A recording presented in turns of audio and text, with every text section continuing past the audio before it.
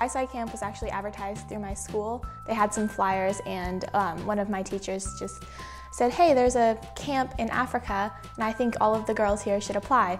And so I thought I would never get in, but I figured, why not apply just to see what happens? Okay, well, it was a 3-week camp, and each week was devoted to a different activity. So the first week we focused on computer programming, and then the second week we focused on computer programming but more in depth, and we also learned robotics. And then in the third week we combined all of our skills, and we created a project that was very open-ended and personalized, and then we presented the projects in kind of a science fair type demo. In general, I learned that you shouldn't be afraid of trying something new.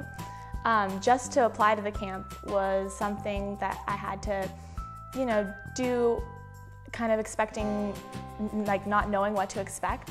So, and then at the camp, there were a lot of things that I did that I surprised myself, like eating new foods or public speaking. And so I think it's just really important to try new things. It can just start by taking science classes at school and being a part of a science club, or doing a camp like the one I did is a really great way to be exposed to the STEAM fields.